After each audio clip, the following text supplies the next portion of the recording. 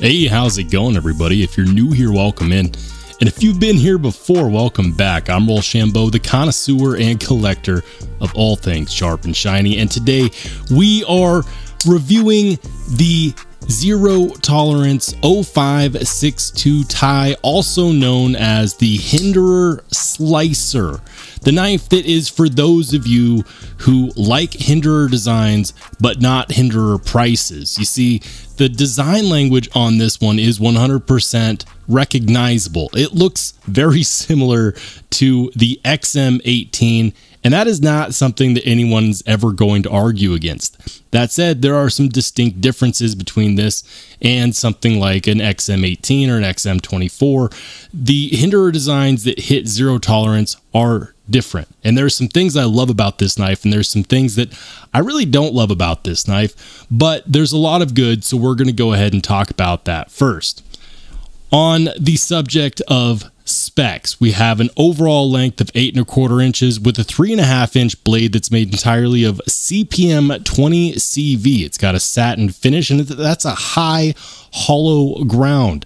The handle scales are titanium, and we have T8 hardware all around except for the pocket clip screw, which is T10, and then the over travel stop, which is T6. It is a deep carry pocket clip, and we've got a decent amount of jipping here on the back handle scale, as well as right here on the spine of the blade where you'd rest your thumb. The ergos on this knife are pretty decent. You know, it's not necessarily harsh on the hand.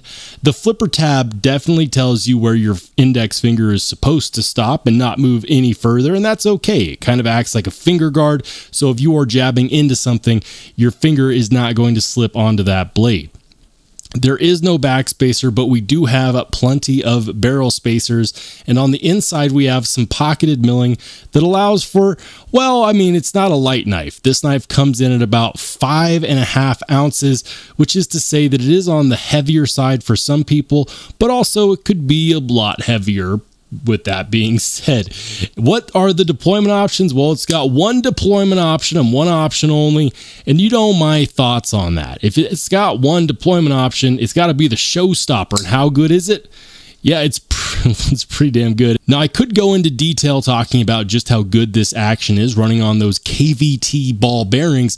However, I do want to refer back to the owner of this knife, which is The Knight's Edge. Make sure you go ahead and check out his channel. He is hilarious. And when he told me what his description of the action was, I knew I had to share it. He says, in my humble opinion, the flipping action on that thing is like throwing a cantaloupe into a field of butter while Celine Dion sings My Heart Will Go On. It's pretty dang good, and honestly, the action is, man, I love it. The action is phenomenal. It's a frame lock knife, and we're going to see a lockup here of about 30%. That is to say that there is absolutely no blade play. We have a lot of contact between this stop pin as well as the frame contacting the spine of the blade. So the lockup is extremely confident. There is absolutely no lock rock or blade play, and blade centering on this is coming in dead center, which is good to see because I have flipped this thing a million times thinking about how I wanted to describe that action. And oftentimes when you fidget with knives, they will of course lose centering if a pivot loosens up. So I love the blade shape. I love the grind. This deep, high, hollow grind allows for it to get very thin here behind the edge, which is why they call it the Hinderer Slicer. And if you know about the XM18, you've probably heard that those are chonky and do not have the best edge geometry. So a variant like this is actually going to outperform something like a stock XM18 when it comes to slicing, because it has that thinner blade profile, which is going to allow you to slide through materials a lot easier. You can flip up the grip, that is no problem. In a reverse grip, it works well too.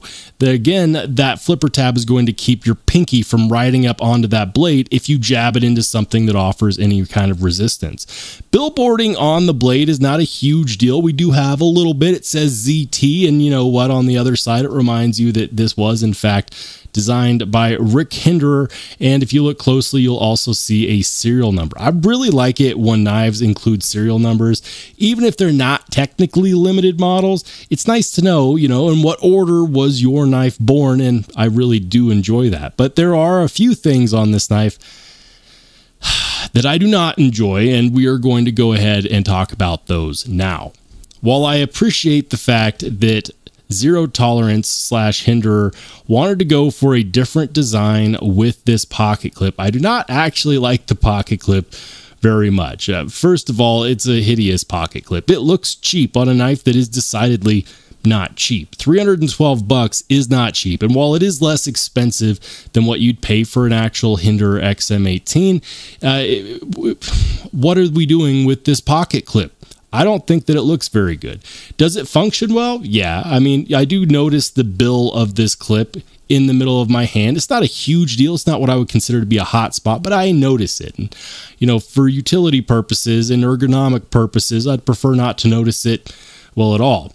Now, the design is kind of interesting because it's a bent pocket clip that comes up and around the scales, and it is screwed in through the scale. But the bottom part of the clip itself is not on that top layer, so it does not need to be recessed because it's hiding on the underside of the scale. And then it's connected with this barrel spacer. Something that I don't like about it is the fact that they use a dome screw. It's not quite sticking out a huge amount, but it could have been flush, and they could have fixed that. They could have given it a flush screw, but instead they decided not to.